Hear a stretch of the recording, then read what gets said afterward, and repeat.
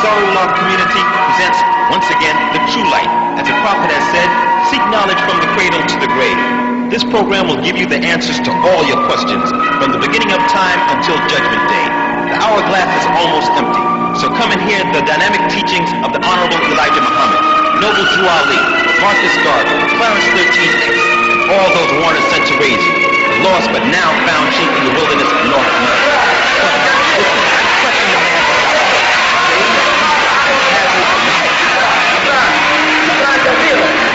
شكرا جزيلا. السلام عليكم ورحمة الله تعالى وبركاته.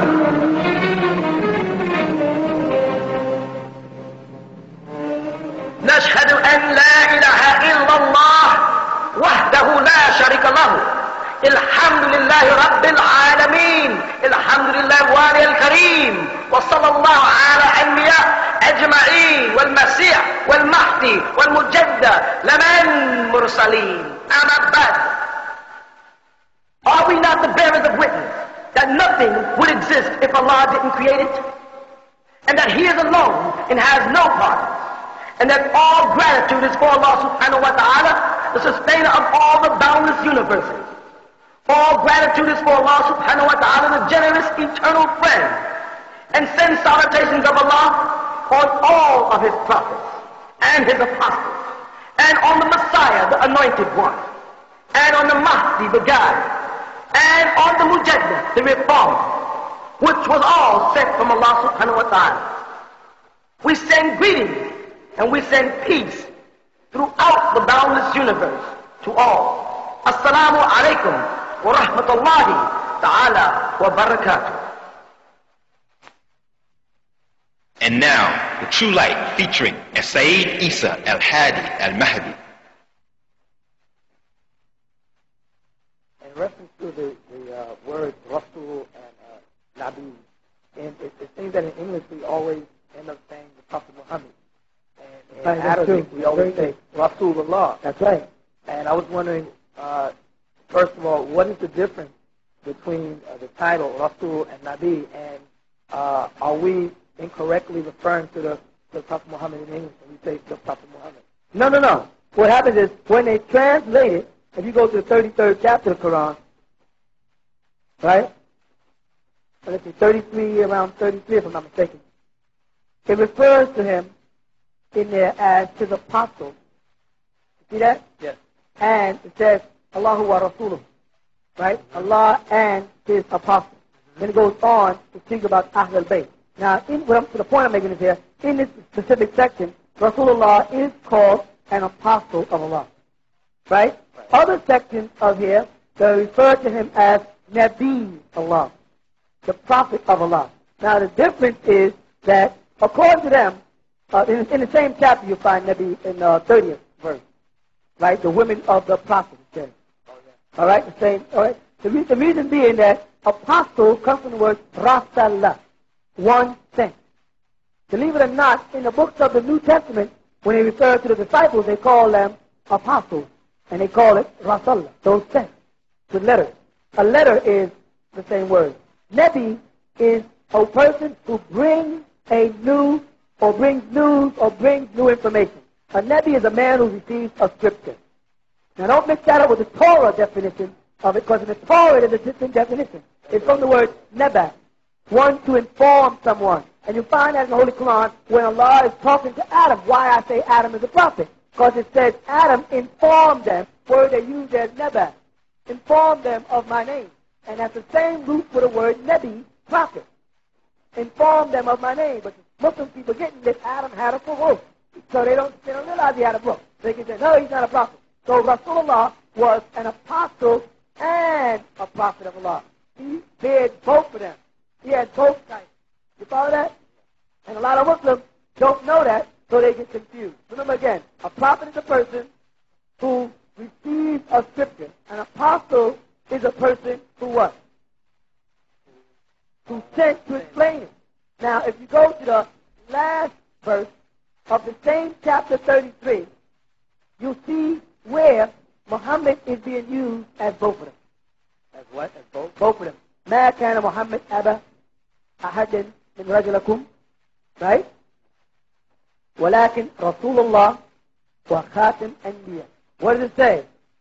He was not the father of any of you men, but he was Rasulullah, sent from Allah, that ends that, because Wa is there, and the seal of the prophet.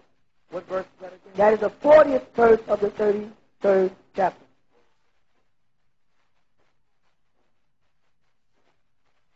It ends that section, right? It's the 5th section.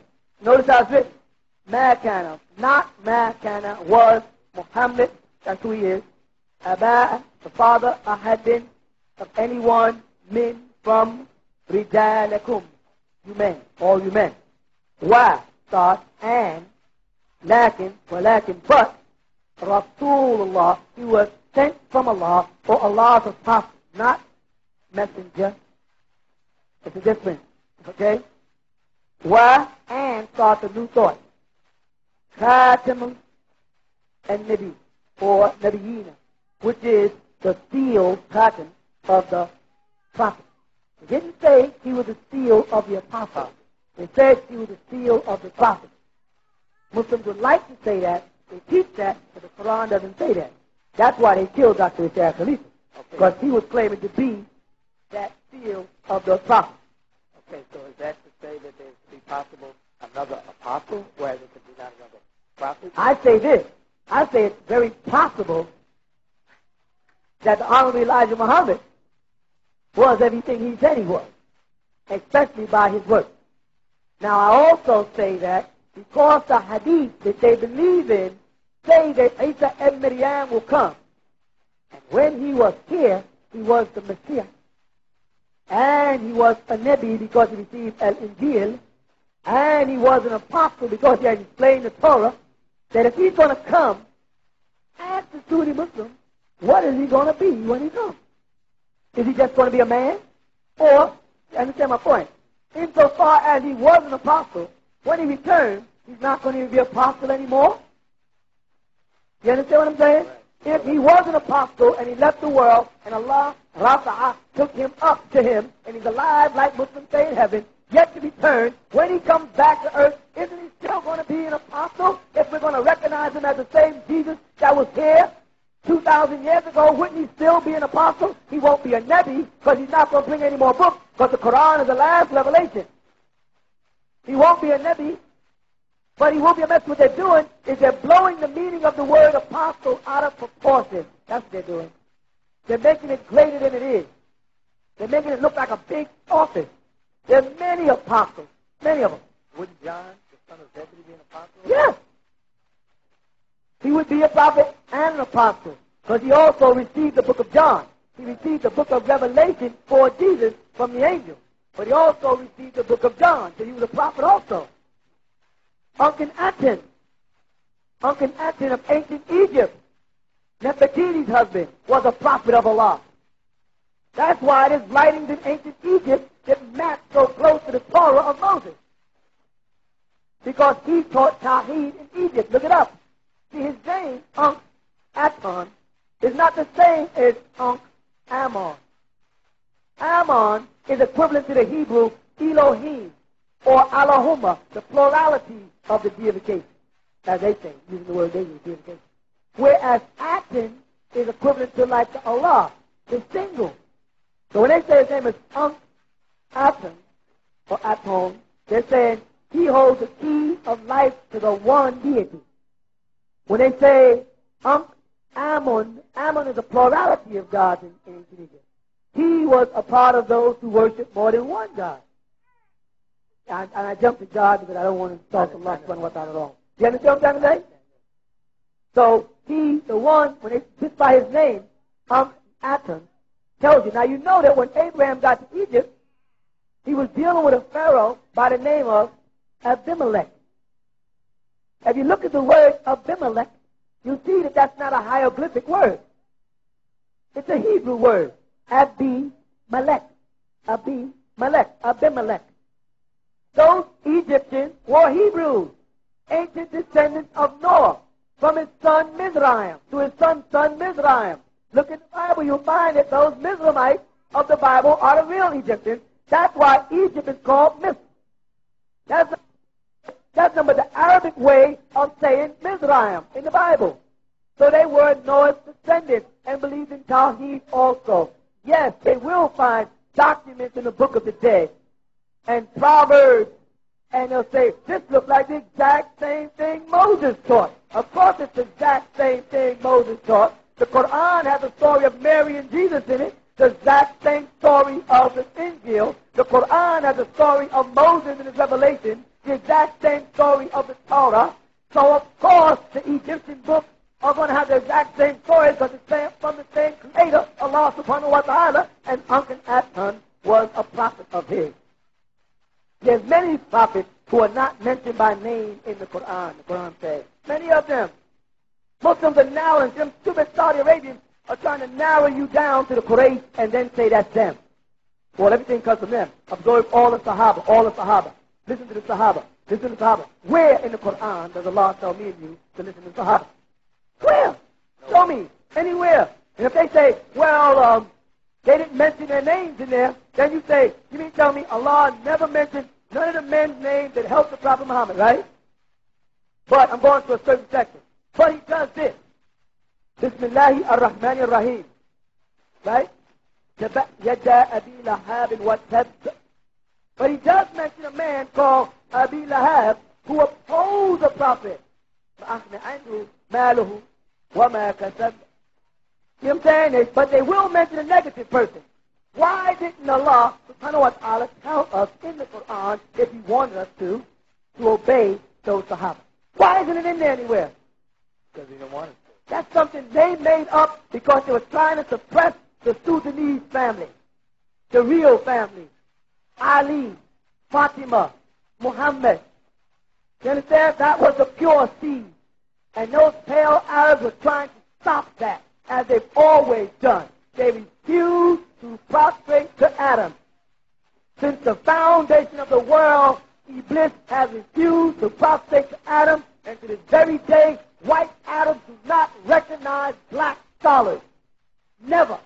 Name a black scholar that the white man says is a black scholar. He won't recognize that.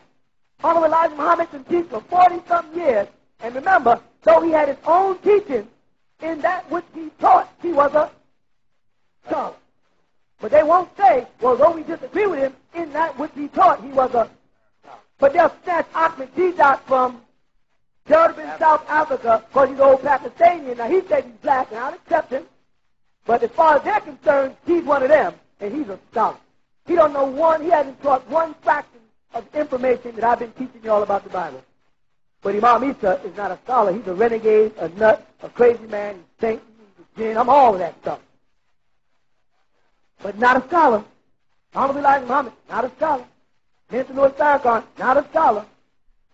You understand what I'm saying? See how they work? That's the whole plot. And that's all I'm fighting against. They will not bury Adam's seed under some white sand. You ain't going to put the black, you know how they do a beat? They take rich soil and they put dead sand on top of it and tell people to go there and lay down there and burn themselves up. They're not going to put no sand on top of this rich soil. We are Adam's descendants. We are the silsila of the Prophet Muhammad. You people are the Nubians, the Sudanese, the original seed. Them pale Arabs ain't nothing. And they're doing everything they can to keep you from identifying with who you are. That's all it is. Try to turn everything whitewashed. Like I said last week, they're trying to take the picture of Martin Luther King. I don't know if you noticed it. They're thinning out his nose and they're thinning out his lips. I'm serious. Now look at the pictures they draw of him. He's getting whiter and whiter. That's how they do it. They slow him but short. Next thing you know, you be looking at Martin Luther King and he'll be light-skinned. 3 or 4 generations from now, you forget what he looks like. That's the way they work. No. That's why we're here. We are the Nubian family, and we will keep our seed alive. And I'm telling you people, the white man is never going to acknowledge you. Never. He didn't acknowledge you in the beginning when Allah told the angels to prostrate to Adam, right? All of them did except who? He refused. The white man, Azazel, the father, he's Lucifer, the father of the devil. The one who fell from grace, that's him. And believe me, he's going to spread his teachings throughout the world. trying to keep me and you thinking. And believe it or not, there's a whole lot of Sudanese, you know, blacker than me. Make me look light-skinned. You say, Prophet Muhammad was white, though. Heard him say he's red. He was red. I said, you mean like a fire engine? What do you mean by red? Because if you mean red like the average Latino, then he was black. If that's what you're saying, then we ain't got no problem. But if you're going to try to make me think that he was white, that's different. If you tell me that he looked, oh, no, the problem, he didn't look like you. He looked like a Puerto Rican. I'll accept that. Because that's still black family. But don't try to tell me he looked like Gorbachev. Or he looked like Nixon or somebody. I ain't buying them cookies. You understand what I'm trying to say? Check this in Deuteronomy, my last question, in Deuteronomy 34:10, I was reading it, and I came across, it says, and there arose not a prophet since in Israel like unto Moses, whom the Lord knew face to face. And I was wondering if I was correct in my assumption that corresponded with Deuteronomy 18:18, where, in other words, if in Christianity it's taught that the prophet like unto Moses would be Jesus. And if it says here in 34:10 that there would not be another prophet from Israel like Moses, wouldn't that exclude Jesus? Did I read that correctly? You did good. The thing is, well, if a man is a prophet like Jesus, but a stronger title is given to him, a title that even was carried over into the Quran, El-Messiah. Yeah. You follow? So they refer to him as the anointed one. So though he was a prophet, he was also the anointed. So you follow what I'm saying? So they're saying, well, he was not a prophet to them. Though he was. They identify with his title, the anointed one. That's what they're doing. So therefore he was not like Moses. He was Jesus was not like Moses. Muhammad was like Moses. I wrote a whole book about that. Right, I understand that. Oh, yes. So that does correspond with 18:18. Yes, it does. You credit him. My pleasure. I was talking to one of these brothers out here, and they stated that if Jesus wasn't doing the will of the Heavenly Father, he must have had his opinion, some sort of opinion. He was saying he wanted to know what opinion was. So basically, my understanding of opinion is when two persons could be talking and they have a philosophy or something like that. It doesn't mean it's a fact. He said there has been some time where Jesus had his own opinion. And I said, according to the Bible, I haven't found anywhere where he had any opinion. Everything he did was in the name of Allah. Right? So he was saying, now there has to be somewhere. He couldn't show me nowhere in the Bible where Jesus had his own opinion. He said, but was he human? I said, yeah. So he had to have an opinion of something. And I just can't, I couldn't understand that. I don't see nowhere in the Bible where he would have his own opinion. Everything he based on was the Heavenly Father's will.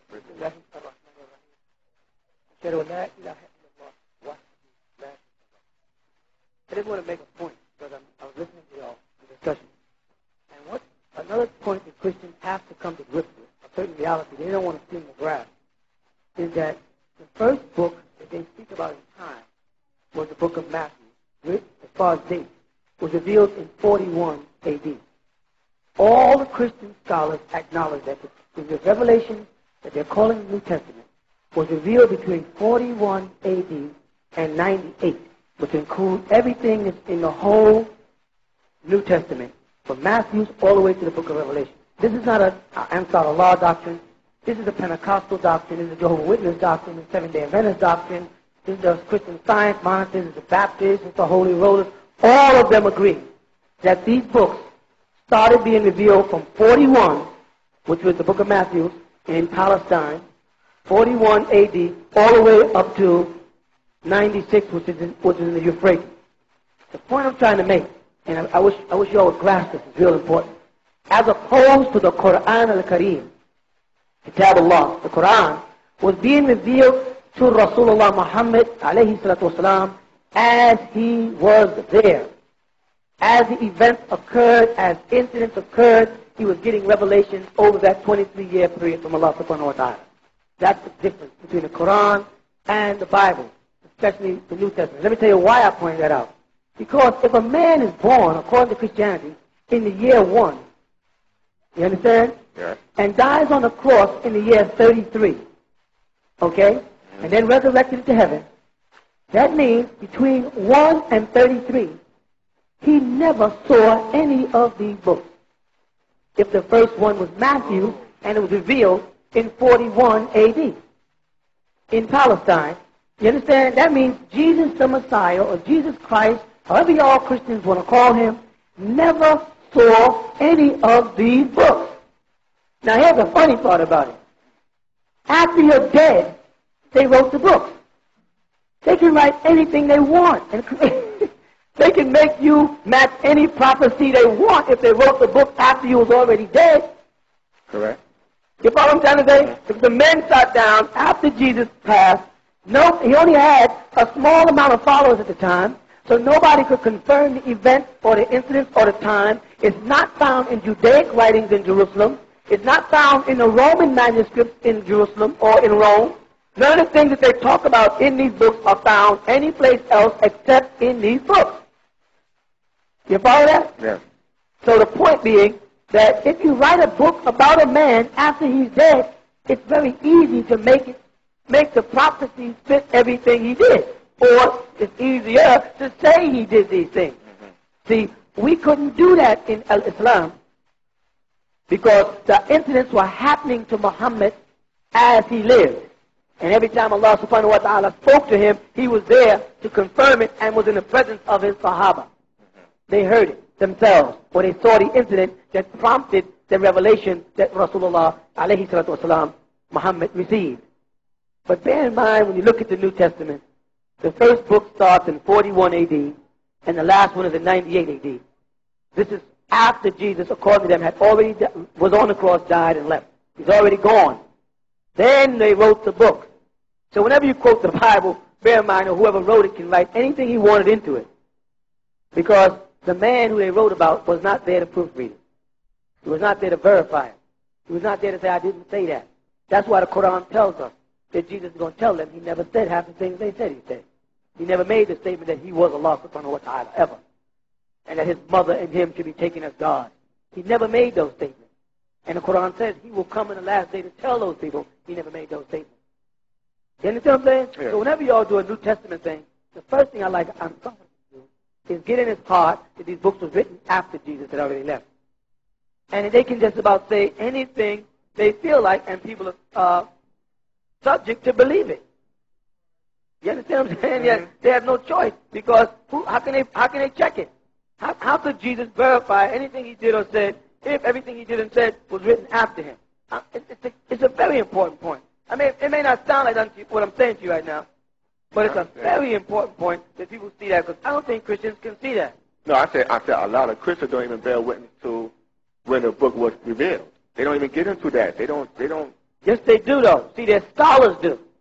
The thing is, they may avoid it when talking to you, but their scholars do know. And they know the section in John, the book of John, chapter 20, verse 9. Do you have a Bible? Yes. The scholars know this verse, and they know this verse quite well, but they never, ever stand up and read this verse in church. I've never heard it or heard about it. Jimmy Swagger can run all up and down the stage, but he never reads this verse. Mm-hmm. Read this verse. For as John. Sorry, go ahead. Okay, for as yet they knew not the Scripture that he must rise again from the dead. Then see that? Go ahead. Then the disciples went away again into their own home. They're talking about the section 20 of the book of John is talking about the resurrection of the Son of God. I mean, that's how they put it. Mm-hmm. You know what I'm saying? And from verse 1 on out, they start off talking about when Mary of Magdalene went to the temple after the so-called crucifixion, of which the 19th chapter talks about the burial, him in the tomb and all that. And they go through a whole chapter there, and they get near to the end of this section, and they tell them after Jesus was supposed to have been crucified and died on the cross, which was 2 days before this incident, by the time Mary of Magdalene came to the tomb after Jesus had been supposedly crucified and died, that those people who came, which was John and Mary of Magdalene and another disciple, they did not even know that Jesus had to resurrect. They didn't know anything about a resurrection, and it tells them because they had no scripture of it. Read it again to yourself. Go back to 8 if you want. Then went also the other disciples, which came first to the sepulchre, and he saw and believed. For as yet they knew not the scripture that he must rise again. Where did they get this nonsense from? Yeah. Huh? Where did they get this nonsense that he rises? It's right here in black and white. They made it up. Because Peter, Simon Peter, and John, and Mary Magdalene, when they got there, they didn't even know nothing about a resurrection. But he did teach the resurrection of... if he was to be crucified, certain things would happen to him. That's right, because he himself thought he would be crucified. He did think he would be crucified, but then he found out, like it says, it literally says, then he found out all things that would happen to him. Well, and that's when they so-called took him to the cross. And then he came out. If you go back to the 18th chapter, when they're speaking about the crucifixion, and go to the 4th verse, notice what they say.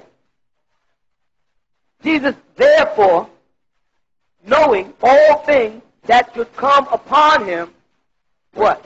Went forth. Now, I thought you Christians taught us that Jesus knew he was going to die on the cross from the day he was born. First of all, if you say he is Allah subhanahu wa ta'ala in the flesh, astaghfirullah, if you say that he is, then you have to admit that he knows everything before it happens. Because that would be one of the attributes of being the creator of the universe, is to know everything before it happens, right? How could he be God and not know? True.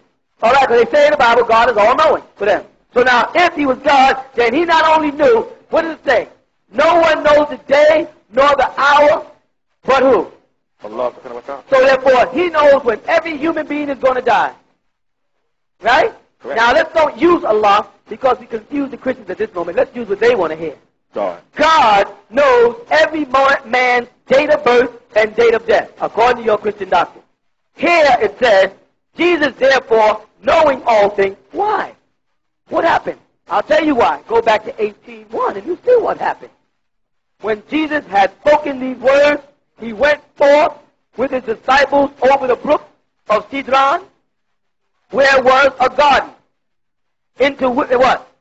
Into the which he entered and his disciples. That's right. Now he came across the garden and they went in. Then what happened? And Judas Also, which betrayed him, knew the place, for Jesus oftentimes resorted. That's right. To that place. Now, that means Judas, the betrayer of the Messiah, knew where Jesus and them would be. Because he knew that's where they went. So he wasn't with them. And then what happened? Judas then, having received a band of men and officers from the chief priests and Pharisees, coming there with lanterns and torches and weapons. That's right. Now notice, now Judas came. According to Christianity, what took place during this period of time? A very simple story they tell. Jesus went into the garden and fell on his face and he prayed and he wept. And his disciples fell asleep.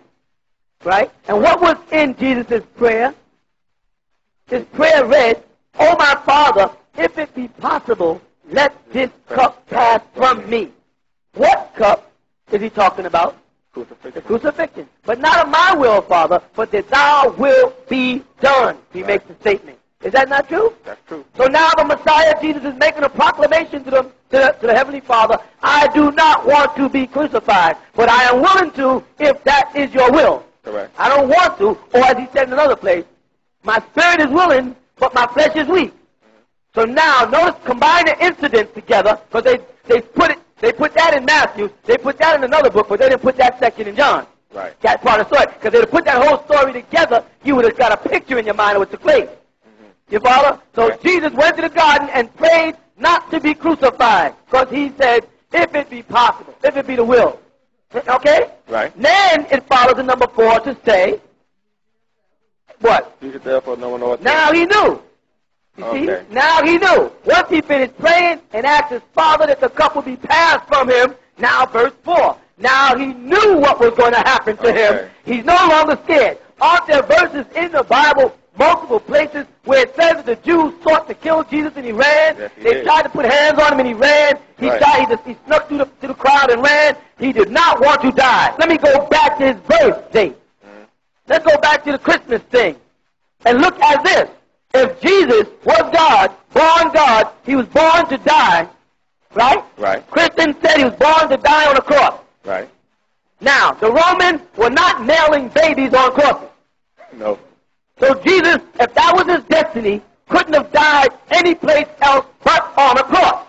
Correct. If that was the divine creed from heaven, that this man, which they use as a prophecy from the books of Daniel, And Isaiah and Jeremiah prophecies to confirm that he was to die on a cross for your sins, which Paul points out in the Corinthians according to the Scripture, he says. Yes? Mm-hmm. So now if Jesus was destined to die on the cross, and his destiny was to die on that cross. So there was no reason whatsoever for Mary and Joseph, think. There was no reason whatsoever for Mary and Joseph to have to leave Jerusalem to go to Egypt to protect the baby, because Herod and them were not crucifying babies. That's right. Only grown men. You had to have a child to be crucified. They don't send little babies to electric chair. Mm-hmm. So there's no way Jesus could have died on a cross as a baby. And if his destiny was to die on a cross, then there was no way he could have died as a baby. So there was no reason whatsoever for them to leave Jerusalem and go to Egypt while Herod was ruling, because there's nothing Herod could have did to him. If destiny had it written that he was going to die on the cross, you follow me? That's true. You see the trick they use, truth is truth. Mm-hmm. You see these little games? And then the sad part about it is, because Joseph and Mary took Jesus and migrated to Egypt, thousands of Israelite kids were killed. Mm-hmm. You mean to tell me that all of those kids died for nothing?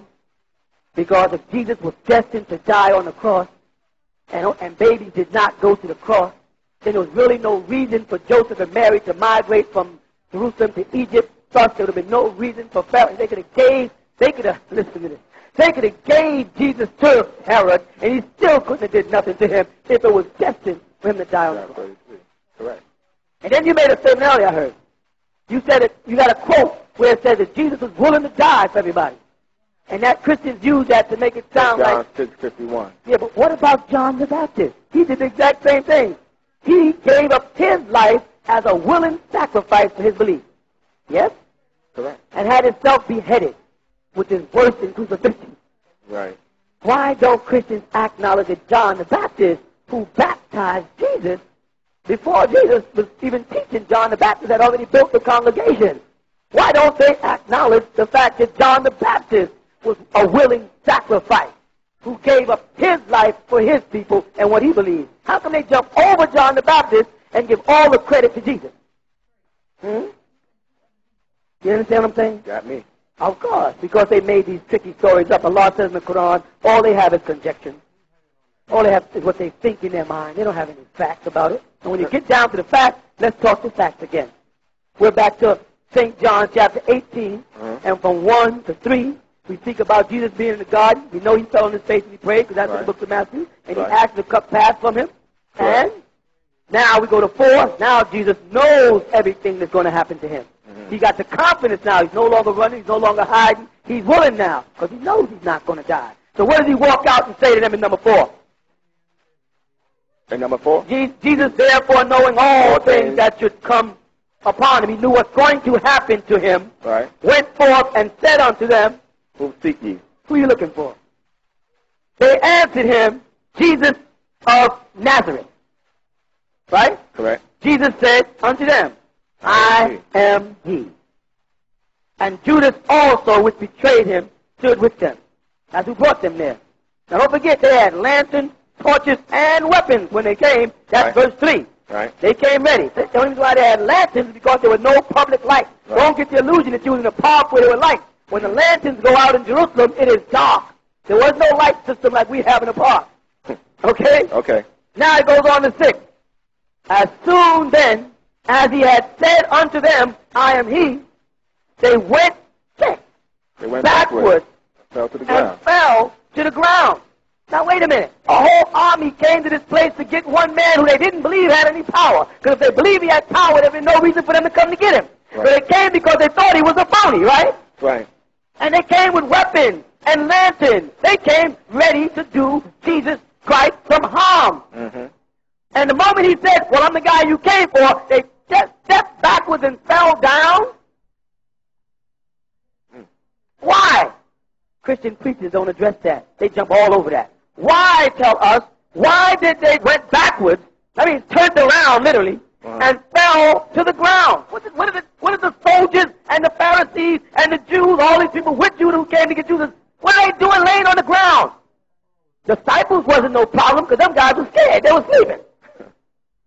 They wasn't a threat. You understand? Uh-huh. Why were they on the ground, asked the Christians. They don't even have an answer. They don't have no idea why. They'll make up something. Yeah, that's right. That's right. It'll end up in another book, in a revised version, somewhere along the line when they revise the new revised standard, updated chapter of the Bible will be in there. Let's you hit it on the head. Okay. Let's go on just for knowledge sake. Okay. Now we go to 7.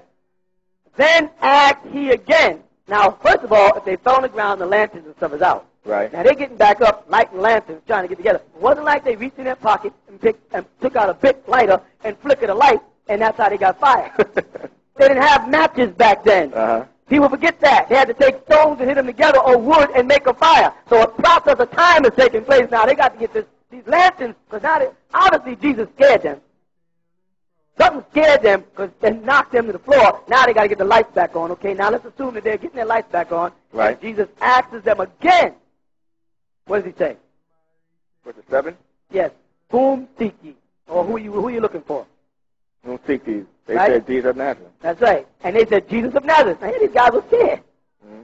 And Jesus answered, I told you That I am he. that I'm he. He had to reinforce that. I thought you told us, Christian, well, that Judas was to betray Jesus with a kiss. And that the way they would know who Jesus is because Judas would walk up and kiss him. Now, according to this, we are past that incident where Judas had supposedly walked up and kissed Jesus. That's past it now. That's past. It had to be past it. Because this after they came to get him. See, they don't have that in the book of John. They left that again in the book of Matthew. Oh, that's why I got confused that, because I remember studying one of your tapes. And you know the sad part about it? What? John was written in 96. Correct. And Matthew was written in 41. 41. That means John wrote his book how many years after? And yet he left out things that they put in. You see that? Mm-hmm. Now, wouldn't he have studied the manuscript of Matthew before he got his book? True. And if they say that John is the one that received the revelations, and they say this is the same John who wrote the book of John, son of Zebedee, is the same one who received the book of Revelation, angels spoke to him. The heavens was opened unto him. He saw the 24 elders on the throne, the Ancient of Days, the 4 beasts. This man had insight into the spiritual world. Correct? Correct. According to them, if you read the book of Revelation, he had more insight than anybody in the whole book. Because nobody could explain the book of Revelation. Yet now let's go to that man, John, who has all the power that the Almighty used him as a witness for Jesus and a recorder for Jesus to give his word to the world, like it says in the book of Revelation chapter 1. Mm-hmm. And now let's go to this chapter where he left out all of those little things that are in Matthew. Which one should we believe? Should we believe Matthew or should we believe John, who received the book that had all this divine stuff in it? John. I'm sorry, go ahead. To believe John. Why? Because what does Revelation chapter 1 say? The revelations of Jesus Christ which God gave unto him to show unto his servants things which must shortly come to pass. Right. And he did what? And he sent it and signified it by his angel unto whom? Unto his servant John. The Almighty of the galactic heavens and the planet Earth sent an angel to John with the book of Revelation. Why? What does it say? Who bore record, who kept a record of the Word of God. John is the one who kept a record for the Christians of the Word of God. So now what book do we read out of the New Testament? Matthew, Mark, Luke, Paul's book of Corinthians, Hebrews, Galatians. What book do we read? Or we read this book and it tells you who God selected and who he sent his angels to and how he was responsible for keeping the record. Ain't that what it says? Right. Ain't that what we read? Yes. Is not this their Bible? Yes. Where is the problem? The problem is in money-hungry preachers, misguiding people. See, Islam, Christianity, and Judaism is now becoming political religion. They're losing their spirituality, and they're slowly but surely changing into political structures, where they manufacture Qurans, they manufacture prayer beads, they manufacture tagirs, and they manufacture. You go to Mecca and you have to pay to get in, and everything is a ritual now. You got to go to the Saudi Arabians to get permission to get in Mecca, and you got to go to the.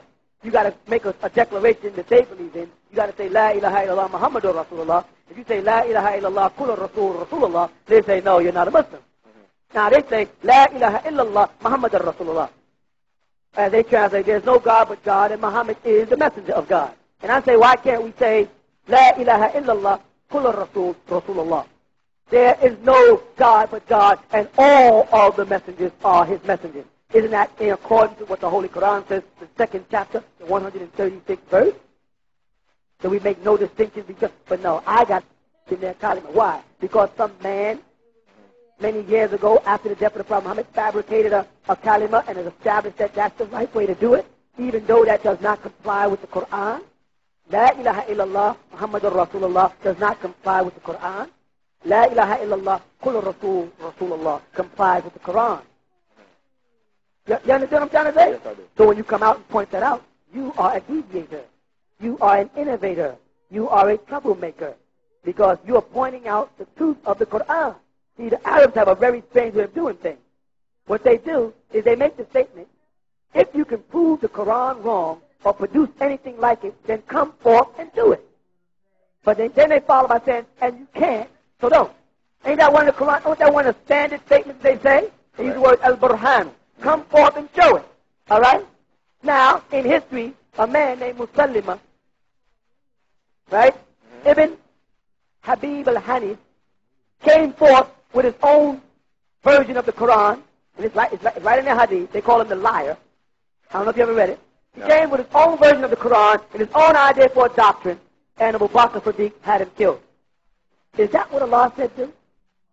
Did Allah say, let him bring forth his doctrine because truth will last and false things will perish? Correct. Or did he say, when someone tries to challenge you, kill them? They made that up. It's not in the Quran anywhere. Now, another man, like I mentioned last week, Dr. Rashad Khalifa from Egypt, who perfected the number 19, living in Tucson, Arizona, he came forth with his own translation of the Quran. His translation. Right or wrong, I'm not Allah, I don't make no difference. But it's his translation. And his understanding of al-Islam, his understanding. Now, what does Allah tell me and you to do about things like that? Does Allah tell us to go kill him anywhere in the Quran? No. Allah has faith that his words will stand against anything. And any real Muslim has faith that the words of Allah will stand against anything, and anybody, and any doctrine. Only a fool will go out and kill the man because he's taken Allah's laws into his own hands. And of course, they say Farrakhan should be killed, Imam Isa should be killed. They've already killed Clarence 13X. They've already killed Malcolm X. They've killed Dr. Mashaka. That's what they do. Why? Because those Orthodox Sunni Muslims do not.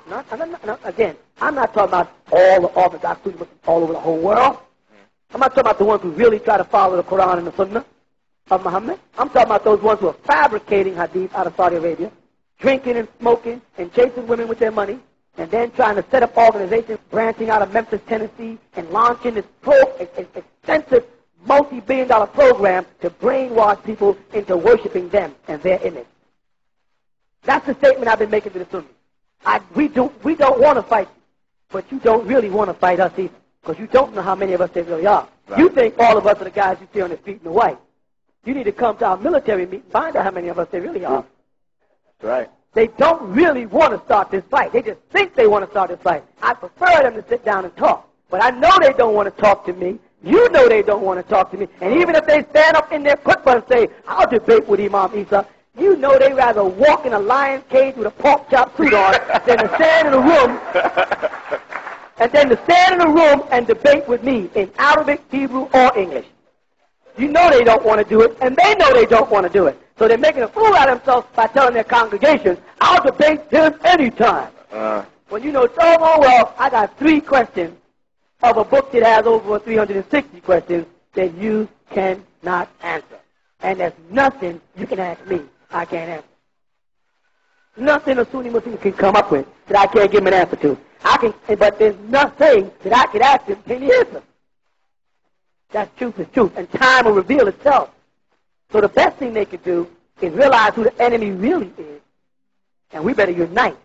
Let me repeat a very important thing. I do not have to be the imam. If that's what they think my problem is, I do not have to be the imam. You understand? Let all of us agree to shut up and sit down and bring the right imam forward to teach. You understand? Right. But that imam has to be able to answer the questions we ask. True. That's all. He has to know the Quran. He has to understand the hadith, know the good ones from the bad ones, not the ones the Saudi Arabians decided is good and bad, but what matches the Quran. He has to know the Torah because the Quran says so. he has to know Al-Injil because the Quran says so. You follow? Let him come forth, and he can lead us all. And I will shut up. I'd love to pack up and go to Sudan and just live in a village, and that's it. Forget about this headache in America. But they can't. They don't have it. So everybody's striving to be leaders. Everybody wants to rule people. Everybody wants a congregation. Everybody wants somebody to pat them on the back, even if they don't qualify. Come on. Look outside at the Ansar-Allah community. You understand? Right. Look at what you see, and every time y'all come into this neighborhood, we got something new to offer you. Is that a fact? True.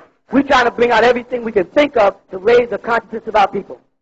Is that a fact or not? True. That's true. The money you give our brothers is why you're in this room.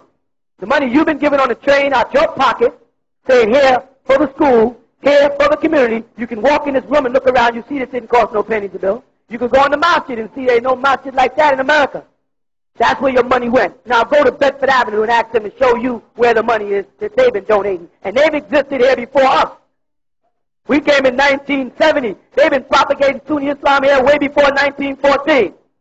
Then they turn around and look at a man like the Honorable Elijah Muhammad and say he's not rightly guided. What a joke.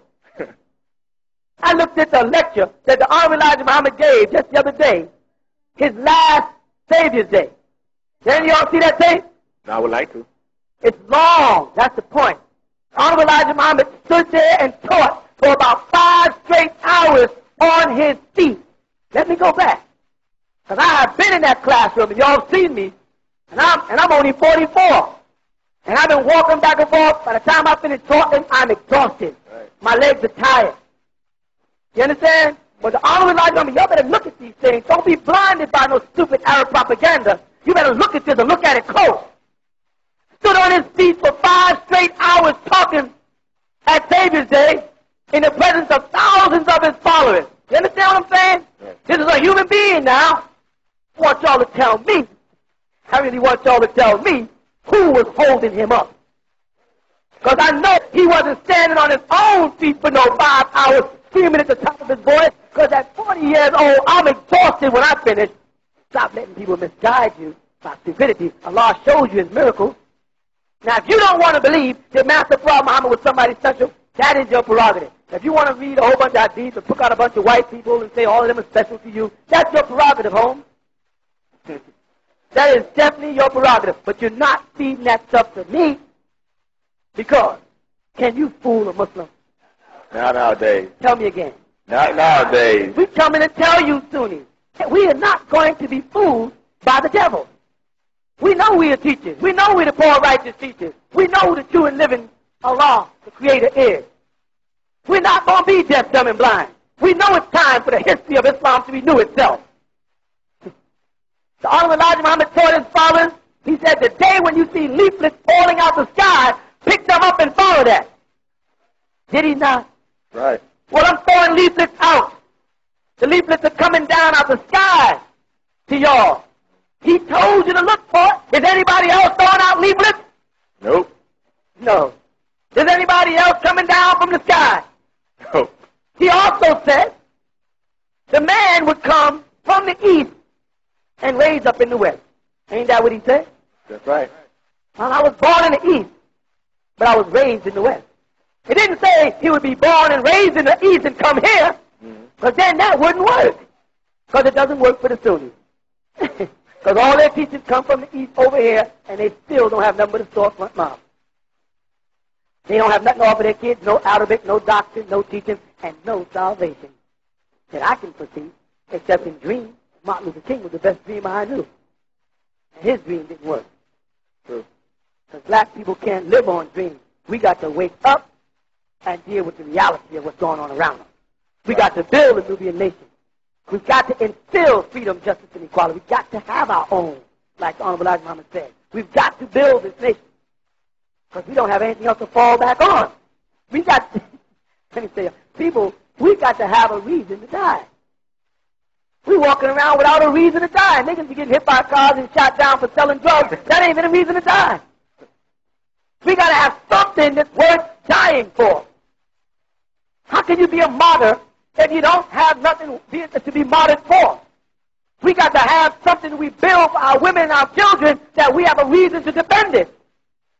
We won't be men until we do. Because the scripture says that man is supposed to work by the sweat of his brow. That is our job as men, to work by the sweat of our brow, to provide for our women and our children. Our women and our children are not supposed to be out there working. Your wife ain't supposed to be working in no factory or working in no office with no white man or working downtown. That's not where she belongs. She belongs home.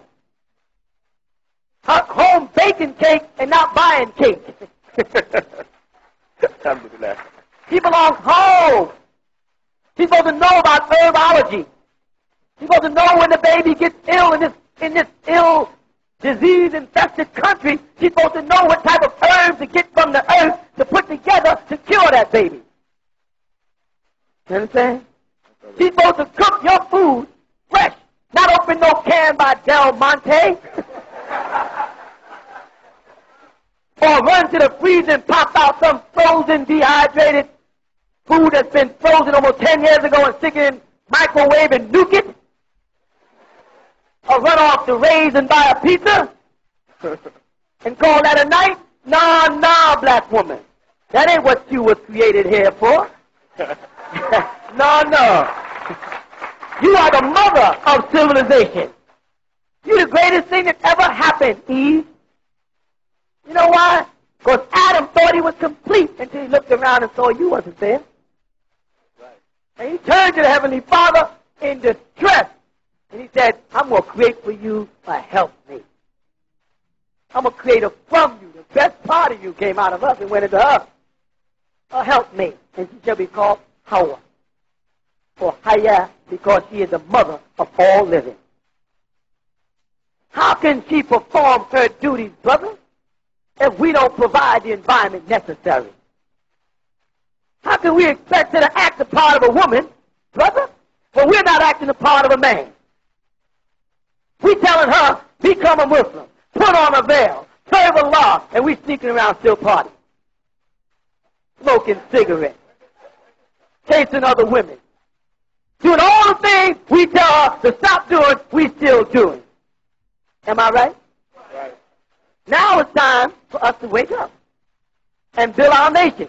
Hate me don't mean nothing. I'm nobody. I've already put out over 300 books. So hate me ain't going to stop the mission. Why? Because you people in that room got the word now, and you're going to spread the gospel whether I'm here or not. Am I right? Right.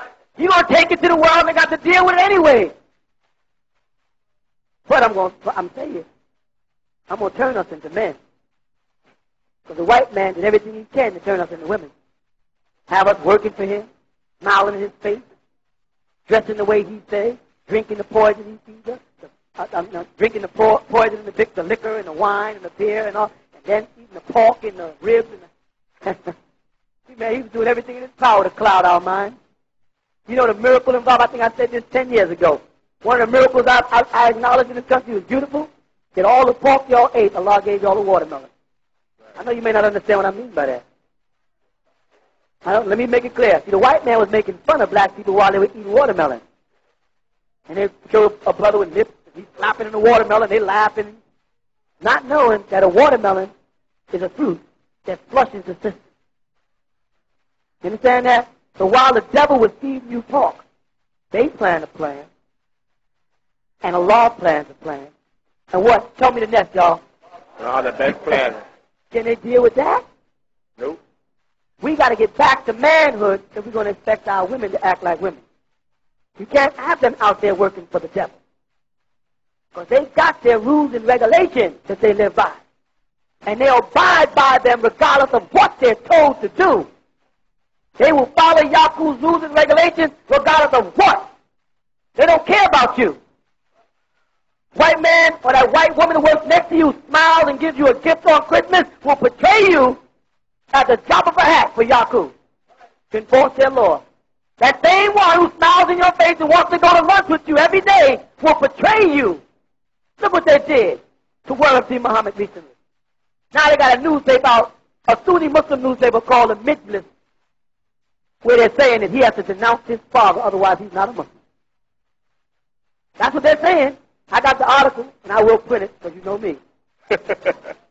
They're saying he has to denounce his father because his father was not a Muslim. I'm talking about the Honorable Elijah Muhammad. And they're the ones who decided he was not a Muslim, of course. I mean, do we see that? Do we see Honorable Elijah Muhammad as not a Muslim? No.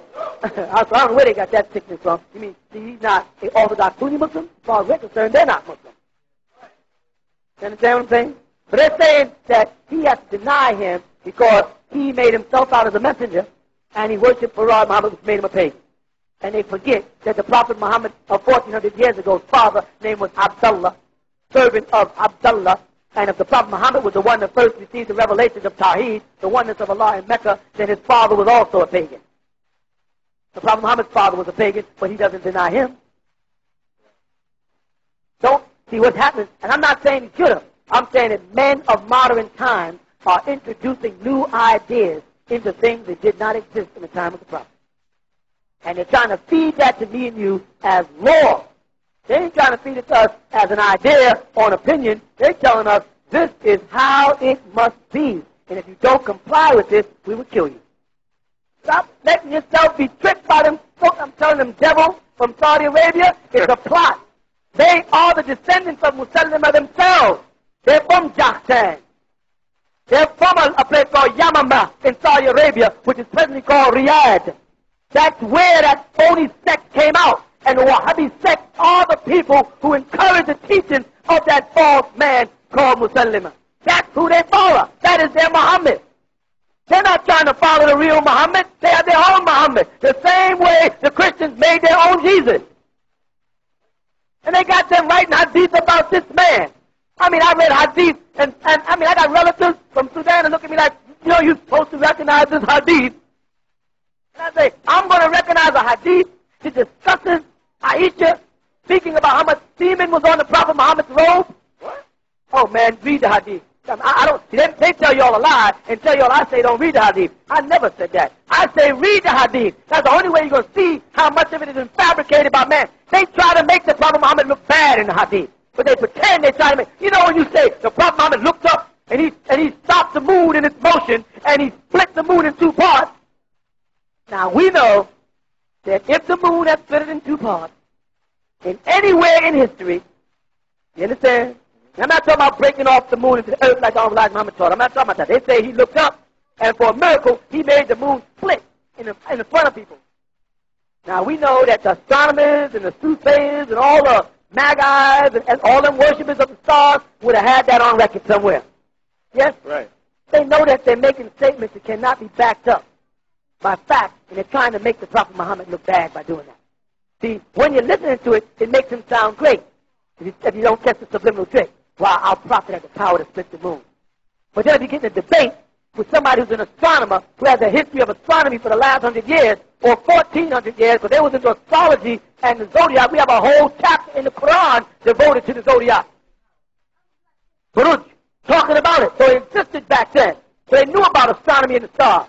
And they won't have no record ever of the moon parting into two parts. So in the long run, what you're taking to look good about the prophet ends up making him look bad. They know what they're doing, and we ain't buying